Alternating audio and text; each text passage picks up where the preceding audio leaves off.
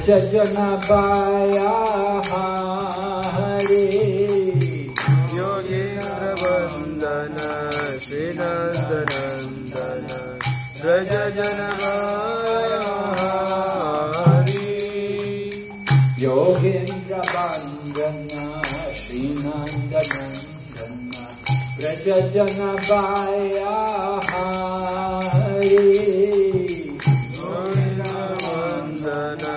Srinandanandana Rajajanaya Hari Navinani Raja Rupa Manohara Mohana Bhakti Vihari Navinani Raja Rupa Manohara Mohana Bhakti Vihari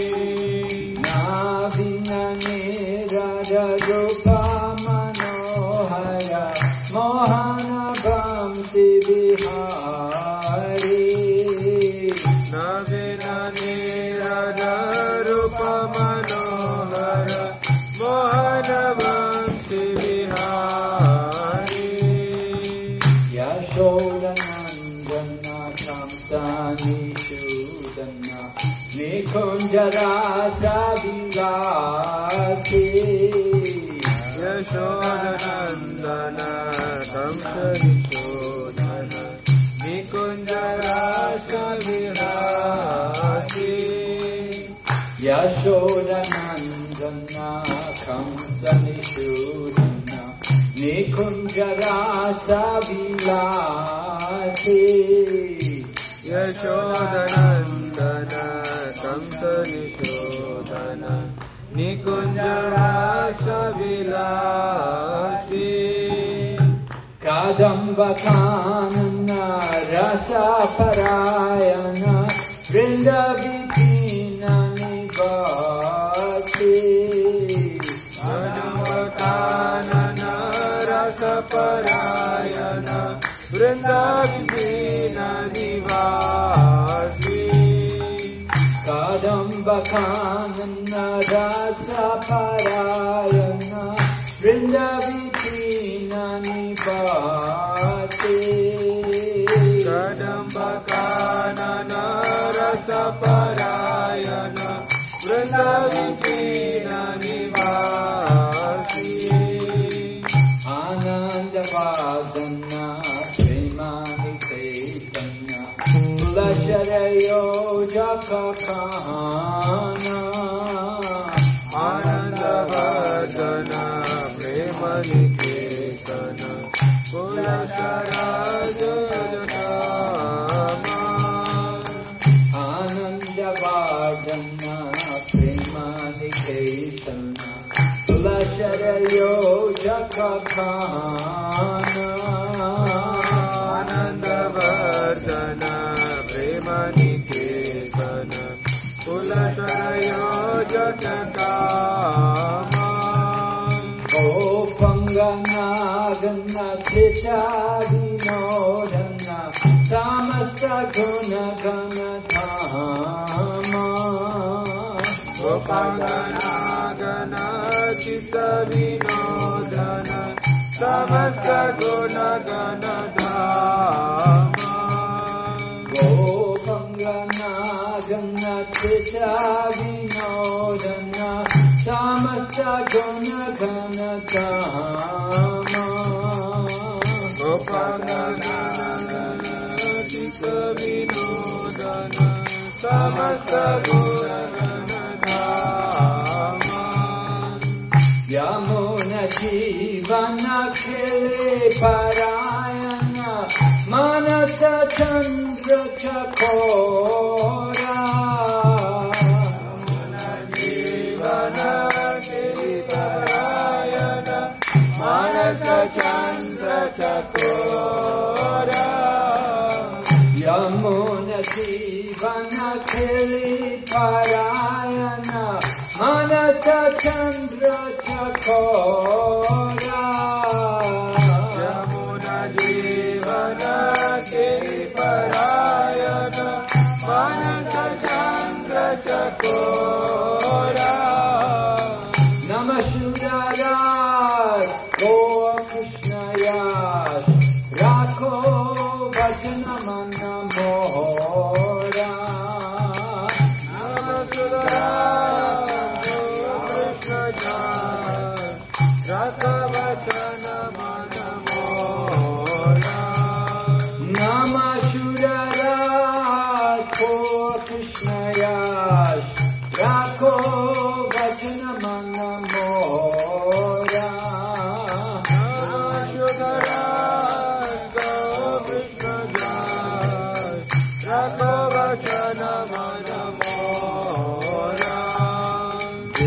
Vivavari Shesha Loka Prodesha Nedrachari Ota Jiva Vivavari Shesha Loka Prodesha Nedrachari Ota Jiva Bolo Hari Hari Mukunda Murari Rama Krishna Haya Kriva Bolo Hari Hari Mukunda Murari Rama Krishna Haya Kriva Nitya Gaur Hari Bo Hari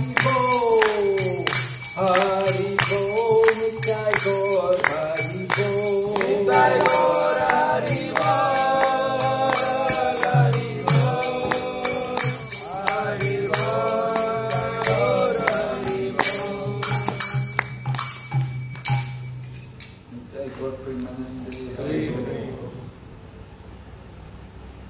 Om Namo Bhagavate Vasudevaya. Om Namo Bhagavate Vasudevaya. Om Namo Bhagavate Vasudevaya. Om Namo Bhagavate Vasudevaya. Om Namo Bhagavate Vasudevaya. Om Namo Bhagavate Vasudevaya. Narayanam Namaskrityam Narayanam Namaskrityam Naram Chaiva Narottamam Naram Chaiva Narottamam Devim Sarasatim Vyasam Devim Saraswati Vyasam Tato Jayamudire Tato Jayamudire Nasta Prayeshu Vabhadreshu Nashta Prayeshu Abhidreshu Nityam Bhagavata Sevaya Nityam Bhagavata Sevaya Bhagavati Uttama Shloke Bhagavati Uttama Shloke Bhakti Bhavati Naishtiki Bhakti Bhavati Naishtaki. Reading Srimad Bhagavatam, Canto 4, Chapter 10, text number 2. Inside this chapter, Dhruva Maharaj fights with the Yakshas. Ilayam api bharyayam Ilayam api bharyayam Vayo putriyam mahabala Vayo putriyam mahabala Putram putkala namanam Putram utkalamanam Yoshit ratnam ajijanat Yoshi ratnam ajijanat Ilayam api bharyayam Ilayam api bharyayam Vayo putriyam mahabala Vayo putriyam mahabala Putram utkala namanam Putram utkalamanam Yoshidratnam ajijanat Yoshi ratnam ajijanat Ilayam api bharyayam Ilayam api bharyayam Vayo putriyam mahabala Vayo putriyam mahabala Putram utkala namanam Putram utkalamanam Yoshidratnam ajijanat Yoshi ratnam ajijanat Ilayam api bharyayam Vayo putriyam mahabala Putram utkalamanam Yoshi ratnam ajijanat Ilayam api bharyayam Vayo putriyam mahabala Putram utkalamanam Yoshi ratnam ajijanat Ilayam api bharyayam Ilayam api bharyayam Vayo putyam mahabala Vayo putrya mahabala Putram utkala namanam Putram utkalamanam Yositattam ajijanat Yoshiratnam ajijanat Malaysia.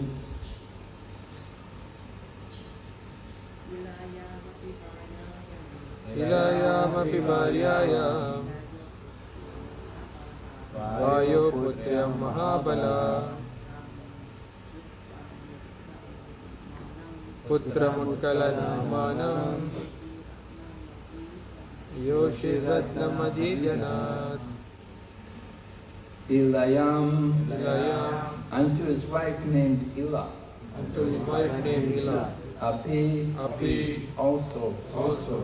Bharyayam Unto his wife. unto his wife Vayo, of the demigod Vayu, or the demigod Vayu, controller of air. control of air. Putriyam, unto his daughter. Unto his daughter Mahabala, the greatly powerful Dhruva. the very powerful Dhruva. Putram, son. Utkala, Namanam, of the name.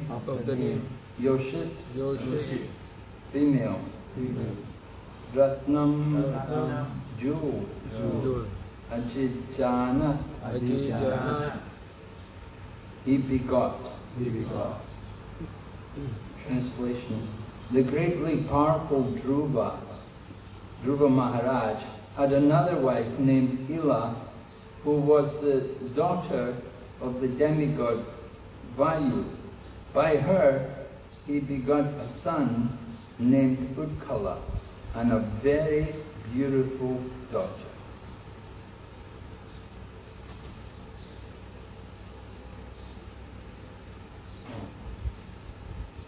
There's no purport. You have to read the next verse.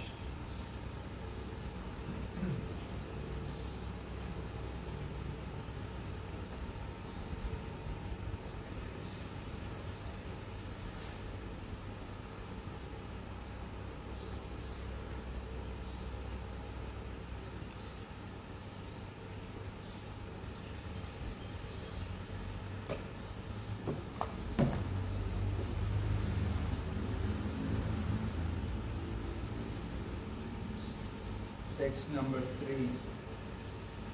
Dhruva Maharaj's younger brother Uttama, who was still unmarried, once went on a hunting excursion and was killed by a powerful yaksha in the Himalayan mountains. Along with him, his mother Suruchi also followed the path of her son. She died. Text number 4.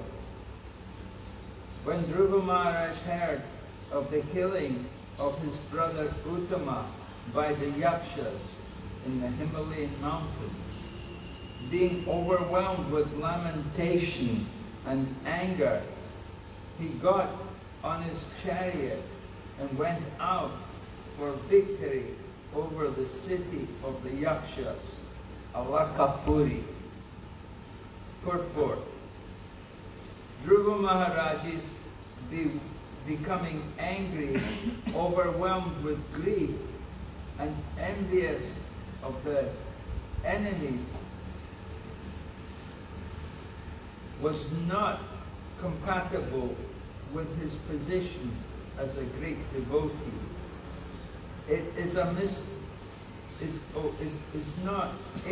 not incompatible with his position as a great devotee. It is a misunderstanding that a devotee should not be angry, envious, or overwhelmed by lamentation. Dhruva Maharaj was the king, and when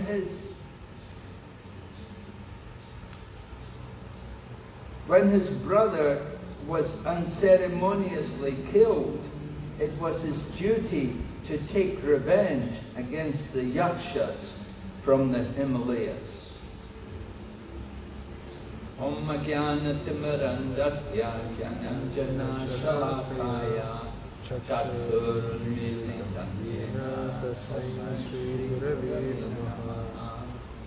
Vanchakalpatarubhyascha kripa sindurvaevacha patitanam pavanebhyo vaishnavibhyo namo namaha. Jai Shri Krishna Chaitanya Prabhu Nityananda Shri Advaita Gadadhar Srivasadi Gaur Bhaktavrinda. Hare Krishna, Krishna Krishna, Hare Hare, Hare Rama, Rama Rama, Hare Hare. So Srila Prabhupada points out there's nothing wrong in a devotee becoming angry or even being envious or lamenting. These feelings may arise in the devotee, but it's not incompatible with his position as a devotee. So here we see Dhruva Maharaj. We heard how Dhruva Maharaj had gone to the forest and performed great austerities, and within a period of 6 months, the Supreme Lord appeared to him in the forest there, Madhuvan. And then Dhruva Maharaj comes back and he's recognized as a great devotee, such a great devotee. And now we're hearing how he becomes angry. So people sometimes think, oh, this is not good, a devotee, someone who's a devotee, they should not become angry. But sometimes we would see Srila Prabhupada angry. No, certainly. When we knew Prabhupada was angry, we'd be careful, we'd keep away. We want to keep away, don't get too close, don't get near Prabhupada, because he's angry today, he's upset. Sometimes Prabhupada would be angry with us that we didn't do things properly. We didn't do things right. I remember one time I was in England and we were worshipping the deities, and we had done what had happened, we were rushing to get the altar opened, and somehow when the altar opened, the Guru Parampara pictures were in the wrong order. So Prabhupada noticed and complained, what is this? He was angry. Another time we had Radha Landaneshwara on the bottom and we had Jagannath up on top. Jagannath, Baladev and Subhadra, the deities, were up on top, above Radha and Krishna deities. So when they opened the curtain, we had nice decorations around Radha Landaneshwara, but we hadn't put any flowers on the top because we were rushing to get the curtain open in time. Prabhupada wanted everything punctual. If you were not on time, that was also not pleasing to Prabhupada. You had to be on time. So we were rushing and we hadn't put the vases up on top around Jagannath. And when we opened the curtain, there was only the Jagannath deities, there were no decorations. But around Radha Landaneshwara, there was quite a bit of decoration. So Prabhupada picked up on that and said, why like this? Why is there nothing up here? Why so much here and nothing there? Like that, he was upset. Another time in Los Angeles, Prabhupada was taking Charanamrita. Someone had put salt in the Charanamrita instead of sugar. And Prabhupada took the Charanamrita and tasted it. He said, who's put salt? Who's done this? And there was some young girl, what did Prabhupada, you know. And Prabhupada just turned to the managers and said, get somebody responsible to do this in the future. So like that, you know. Prabhupada, yes, could get angry. He could, but he was using his anger in the service of Krishna. He never became controlled by the anger. That's the difference. You know, we talk about anger that we can use it in the service of Krishna. But if one is not in control of his mind and senses, then we shouldn't try to use anger. Because without being in control of our mind and senses, we become controlled by the anger. And being controlled by the anger, then we degrade ourselves and we fall into the darker modes of ignorance. And that is, of course, described in the Bhagavad Gita. It's described that there are 3 gates to hell: lust, anger and greed, and every sane man should avoid these things. And it's also mentioned in the 2nd chapter Bhagavad Gita, different stages of fall down. While contemplating the objects of the senses, a person becomes attached to them. Then from such attachment lust develops, and then from lust anger arises. Then from anger comes delusion, bewilderment of memory, intelligence is lost, and a person falls down again into the material pool. So this all comes about. Anger is described as the younger brother of lust. Because our lust is not satisfied, we become angry. So that kind of anger is certainly to be avoided and to be given up. But here, in this particular case, Dhruva Maharaj is justified to become angry. Because, first of all, it's his duty as a Kshatriya, as a ruler. He has to give protection. The Kshatriyas are meant to protect the citizens. And here you see Dhruva Maharaj's brother had gone into the forest on some expedition, and he was killed by some yaksha. So if anybody goes into the forest, they're also at the risk of being killed by some yakshas. So there's a danger for the citizens. So Dhruva Maharaj was considering that my brother is being killed, it could happen again and again. So he understood that as the ruler, it was his duty to take some action against that violence which had been used against his own brother. Dhruva Maharaj wants to give protection to his citizens, that there should not be the fear of the yakshas. So therefore Dhruva Maharaj became angry at them, and he went off to fight with them. Of course, to fight, you have to be in an angry mood. You cannot go out into battle and just be calm and just be peaceful. You have to be pretty much, you have to be very influenced. There has to be some influence of the Rajagun there. The Kshatriyas are expected to be in that mode of passion. If they're going out into battle, they cannot just simply be Brahmins and in the mode of goodness.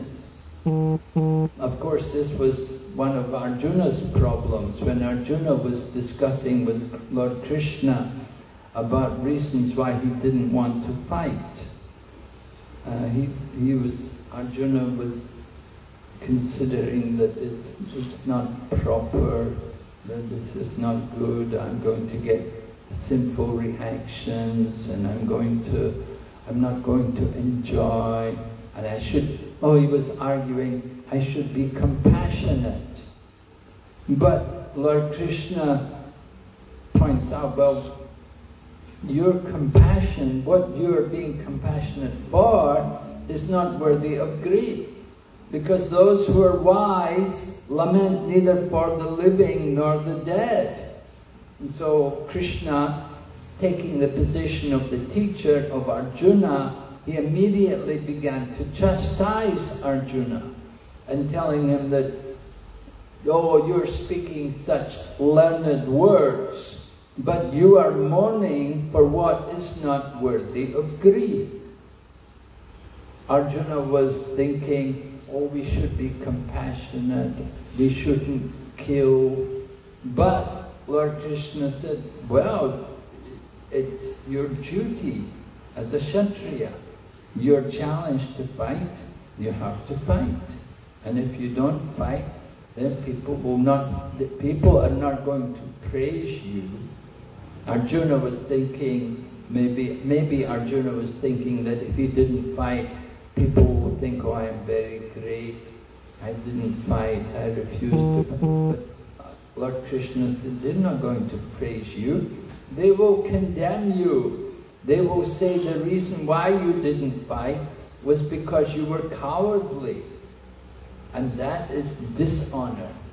And to be dishonored is worse than death for the Kshatriya. For one who has been honored previously, to then be dishonored is worse than death. So in this way, Lord Krishna was pointing out to Arjuna that don't try and be a Brahmana. That's not your position. You're not a Brahman, you're a Kshatriya. Of course, he's a devotee, but at the same time, he is in the role as a Kshatriya. And the Kshatriya is meant to be heroic and bold and courageous and go into battle and fight. Arjuna is pleading, oh, I should be compassionate. So in the same way, people sometimes think sadhu should not get angry. So one time Prabhupada had a Pandal program in Delhi, and there was a young Western hippie, some person with long hair, dirty clothes and so on, and he tried to ask Srila Prabhupada some question. And so then Prabhupada turned to him and Prabhupada asked him questions. And then the hippie started to get angry. He said, no, I asked you questions, you answer my question. And Prabhupada said, I am not your servant. He said, you answer my question. And like this, there was some argument. It got quite heated. And so all of this took place on the stage in a big pandal in Delhi. And people were watching. And some people were upset. They thought, oh, Swamiji should not get angry. But the devotees pointed out to these people that, you see, Prabhupada getting angry, he was pointing out that you want to get knowledge from the spiritual teacher, you have to be submissive, you have to accept their authority, you have to be willing to hear from them. You cannot be challenging them. Just like in the Bhagavad Gita 4:34, the famous verse in Bhagavad Gita, just try to learn the truth by approaching a spiritual master. So in the purport there, Srila Prabhupada describes that when a person inquires from a spiritual teacher, you should not put questions in a challenging manner. If you put questions in a challenging manner, then the spiritual teacher is not going to be inclined to answer. There's no purpose in answering questions put in a challenging mood. Just like sometimes people ask stupid questions like, can God make a stone so heavy that even he can't lift it? You know, this kind of stupid question like this, you see? So people ask these silly questions sometimes. The one devotee, he came up with a good answer to this question. He said, yes, he said, you are that stone. Because you asked such a stupid question. Your intelligence is so dumb, it's like a stone, that even God cannot pick you up. And so like that, challenging questions, they should be avoided. It's not the business of the teacher to respond to challenging questions. Jai Jagannath Baladev Subhadra Radha Krishna Kanaya Jai. So, approaching the spiritual teacher, there's a certain etiquette required. There should not be absurd questions and there should not be challenging questions. So, sometimes the spiritual teacher will get angry, and sometimes he will display that anger in the service of Krishna to correct the mentality of the person who is, or maybe the disciples, maybe the students, so that anger can be used to give us proper direction, proper instruction. Just sometimes Lord Krishna would also get angry. Lord Krishna, in fighting different demons, sometimes he will get a bit angry at them. Lord Krishna also has feelings. He is a person. And if the different demons come and they offer, if they're very insulting sometimes to Krishna, they will speak nasty words to Krishna, and they will demand that Krishna surrender to them. So Krishna gets angry, a little angry at them, just to retaliate for their ignorance, for their stupidity. So that anger is not wrong. You cannot criticize people for that, if they're using the anger to give good instruction. But at the same time, the devotee has to be very careful not to become controlled by the anger, but to use it carefully. Not to be overwhelmed by the anger to the extent that you become degraded. Just like sometimes people get angry and they're angry for 3 days. You know, that's not proper use of anger. So like Prabhupada would get angry, but then the next minute he would say, do something about it. He wouldn't keep the angry mood. Very quickly he would give up that anger and come to the, again, on his transcendental platform. Actually, we could say that his anger was also transcendental anger, because it was used in the service of Krishna. Just the other day, I was reading from the Brihad Bhagavad Amrita, and it was describing how Padmavati is Kamsa's mother. Padmavati and Satyabhama, one of Krishna's principal wives, that they both became lusty after Krishna. When they saw Krishna, they were so attracted by the beauty of Krishna that they became lusty after Krishna. And so they were running after Krishna with their arms out like this, you know, to Krishna. They wanted to embrace Krishna. So people will think, oh, is that wrong? Are they supposed to, they're Satyabhama and Padmavati and they're in Krishna Leela. Are they supposed to be lusty like this? Is this proper? Well, their lust is in relation to Krishna. Just as the gopis, they're also lusty for Krishna. But there are different levels of lust. Just like Kubja is lusty for Krishna. But Kubja means the hunchback lady who was bringing sandalwood for Kamsa, and she met Lord Krishna. So Kubja was a young woman, but she had a twisted back, which Lord Krishna straightened for her. Of course, when Kubja saw Krishna, she was overwhelmed with lust. That Krishna was so attractive, she immediately thought that she could enjoy with Krishna, and she wanted to enjoy with Krishna. So that lust was there. And we will see that kind sometimes in these dealings between Krishna's devotees and Lord Krishna, there's a lust. But that lust, because it's in relation to Krishna, that is, you could say it's transcendental lust. It's not like the lust of the material world, because it's in relation to Krishna.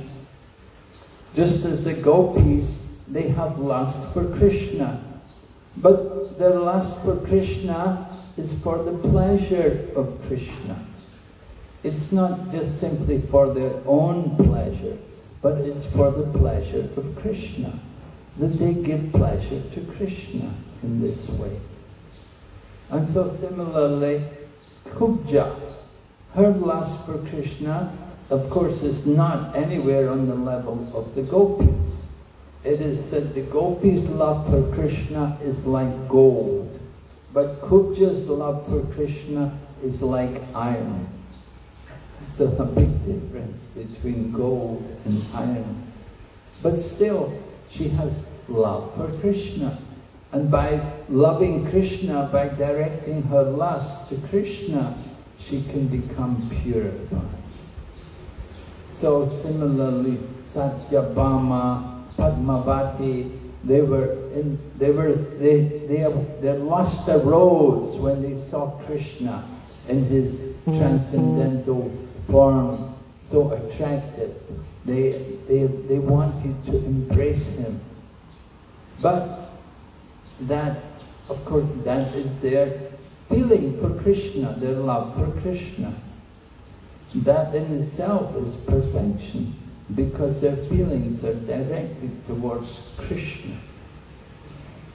So devotees have also feelings. We have these different emotions. We cannot deny feelings which awaken in the heart.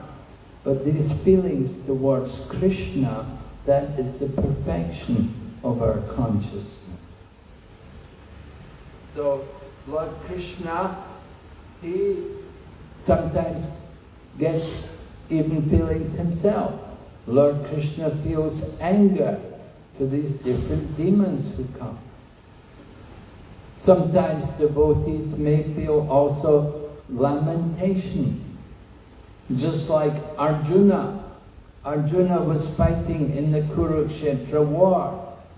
And at one point, Abhimanyu was killed in the battle of Kurukshetra. So one man was asking Prabhupada, he said, why did Arjuna lament? Krishna had just spoken Bhagavad Gita to him a few days earlier. Krishna had told him, there's no reason to lament for the living or for the dead. Why did Arjuna lament when Abhimanyu was killed? So Prabhupada explained to the man, he said yes, Arjuna lamented for some time. But the next day, he went out to fight. The next day he went into battle and he fought. And he got revenge for the death of Abhimanyu. So, although he lamented for some time, the next day he was there and he was on the battlefield and he was fighting and performing his duty. So he did not allow his lamentation to interfere with his service. It did not stop him from carrying out his duty. So devotees have feelings. Just like we feel the loss of devotees. When a devotee departs from the world, we feel the pain of separation when we lose people who are very near and dear to us. We have feelings, and it's expected that we will feel some lamentation. Lord Chaitanya was asking Ramananda Rai different questions. And he asked him, what is the most painful thing for a devotee? And Ramananda Rai replied that the most painful thing for a devotee is to lose the association of another devotee. He said, there's nothing more painful than that. So like that, devotees, we do have feelings. We're expected to have feelings. We're not impersonal. Impersonalists, they don't have any feelings. Because, you know, it's all one. We're all one. So they don't have any emotions, any feelings. But devotees have feelings. We do have feelings. And we want to have these feelings. It's not wrong to have these feelings because they're in relation to Krishna and Krishna consciousness. So that is the difference. That our feelings are all in relation to Krishna and Krishna's devotees. So they are transcendental feelings. We don't want to suppress these things which can be used in the service of Krishna. Just like money. The famous example is that Rama, Krishna, he had a picture taken with money on the table and he was, no, I won't touch it, I won't touch it. His hands were, he said, I won't touch it. The money was on the table, he didn't want to touch it. People thought, oh, he's a great sadhu. They thought this is a great sadhu. But Prabhupada said, they should take a picture of me counting the money. And he said, I will spend it all for Krishna. So that is the difference, you see, that these other people, they reject everything. They're rejecting these things. But the devotee's renunciation is in the service of Krishna. There's Falgu Vairagya and Yukta Vairagya. So false renunciation is to reject these things which are not in relation. But Yukta Vairagya is utilizing everything in the service of Krishna. That is the proper mood of renunciation. We don't give up the world, but we use the world in the service of Krishna. And similarly, our different feelings, the lust and the envy and the lamentation, they can also be used in the service of Krishna to experience more love for the devotees and for Lord Krishna. And we can feel that mood of separation, just like when we sing that beautiful song, which is, I think, composed by Narottam Das Thakur, Ye Nilo Premadana Karuna. It's so moving, it has so much feeling to it. So devotees we do have feeling, and our Krishna conscious activities are meant for elevating our emotions and our feelings and purifying them, not to wipe them out.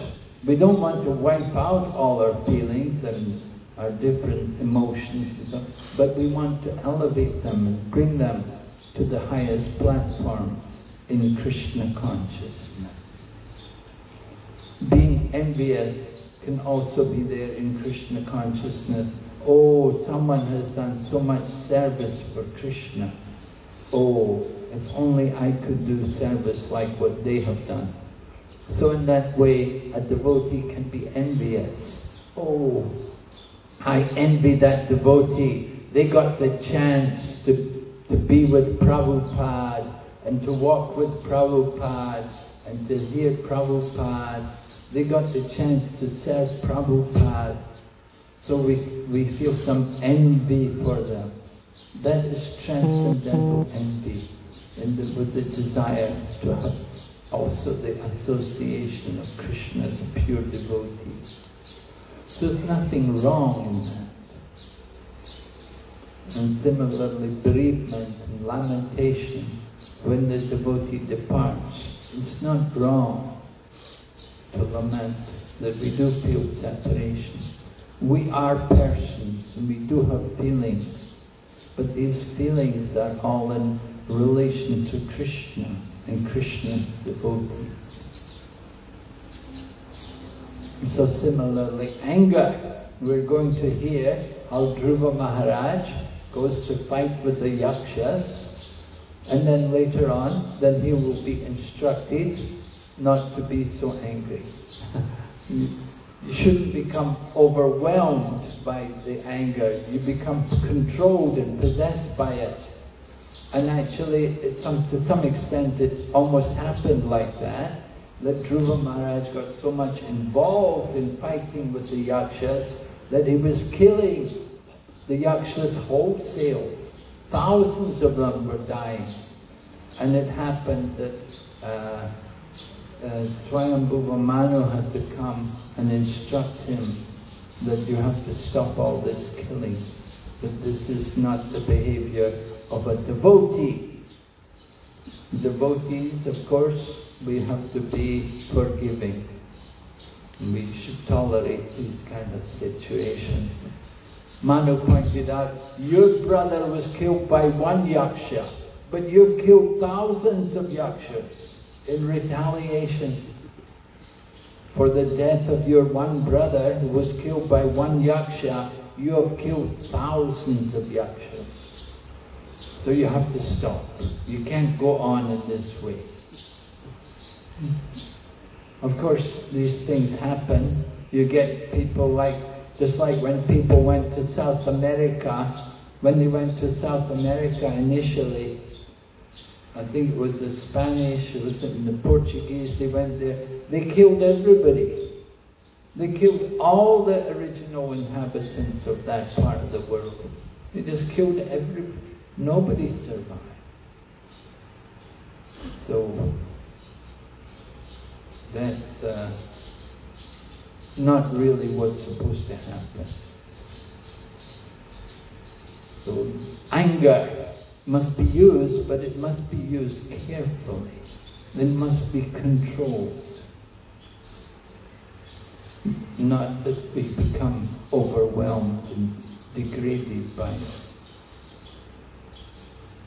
So are there any questions? Yes, Prabhu? I don't know because of my ignorance. Thank you very much for your beautiful class. I would like to know who are the Yakshas and the city of, what is mentioned? Alakapuri. What is the city? Is the Himalaya? Is China? Is Tibet? Is India? What is it? I don't know. And what do they look, the Yakshas? What do they look like? I don't know. Are they Bigfoot or the UFO or the aliens or what they look like? I don't know. Well, Prabhupada said that sometimes people say that Tibetans are the Yakshas. It's mentioned in one of the purports here that he said sometimes people say that the Yakshas are the Tibetans. These yakshas have mystic powers, they have some magical powers, as you see when they fight with Dhruva Maharaj. They have some mystic powers. And so Tibetans, they have some, magic powers, mystic powers. But are the yakshas situated higher planet above Earth? Is it one of the higher planets? Yeah, they're not exactly like us. They got no powers like that. Bhuvarloka. Bhuvarloka. Also, the Kubera is in charge of the yakshas. So Yes. the money go out. So That's coming up. Gold. They got gold. That's coming up in this chapter, yeah. Kubera is the king of the yakshas. And Manu will tell Dhruva Maharaj that Kubera is not pleased because you've been killing all the yakshas. But Dhruva Maharaj, he's also not Earth planet, really. He's like Bhumandala, isn't it? He's in charge of The whole thing, at Jambudweep, right?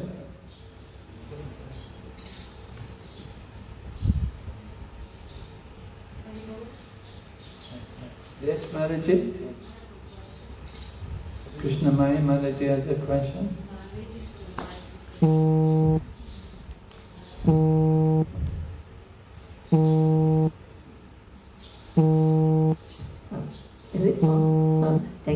Maharaj, we had a session one day and everybody was asked to chant 64 rounds.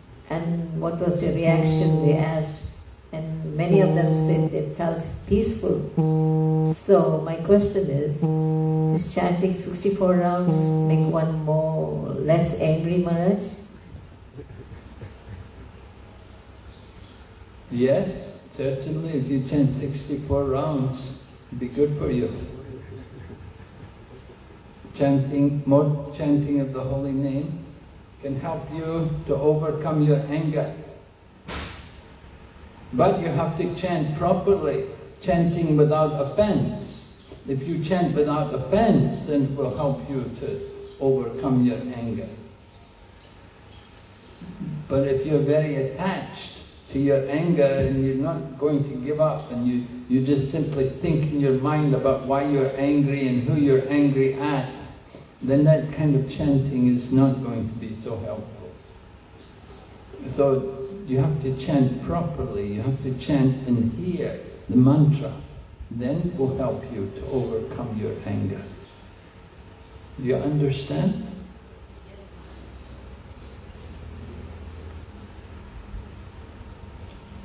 Hare Krishna, Maharaj, speaking about anger, normally when we go for Harinam and book distribution at the Chinese food courts, they'll be eating meat and all. So we sell books to the Chinese, no issue, they will buy. But when you come to the table where the Indians, some of them get angry. They will tell us, why are you here? These are all people, we are eating meat and you are selling books, spiritual books. You shouldn't be here. You know, they'll be scolding. So how do we respond to them? Well, you could respond to them, you could just simply leave them, go away and just go to another table. You know, that these people, some people are not very receptive and very appreciative of what we're doing. You don't want to make a big issue with it.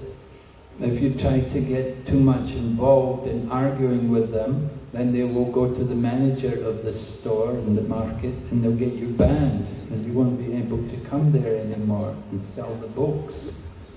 So you have to deal with these people in a polite manner, not to upset them. So sometimes it's better just simply say, oh, I'm sorry, please excuse me, and go to another table. Because if you don't, if you try to debate with them and they get more angry, then they'll get you kicked out from that place. You won't be able to go there again and sell books. So you have to deal with the situation in a nice manner. Try to pacify the people. So just arguing with people is not recommended. Because somebody like that, they don't want to hear. And you say something to them, they just become more angry. So better just being very humble and just, oh, I know, I'm sorry, don't mean to disturb you, and go to another table. And that way, then when you're very humble and very like that, then they will feel guilty. You see? Then they'll feel that, oh, they're nice people, they're good people. But if you argue with them, then they'll hate you more. So you want to try to create a good impression and make friends with people. So we have to be very cautious how we deal with these kind of situations.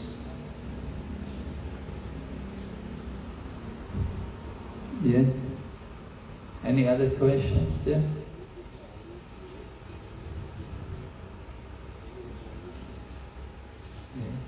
Okay, thank you very much. Hare Krishna, Srimad Bhagavatam ki jai.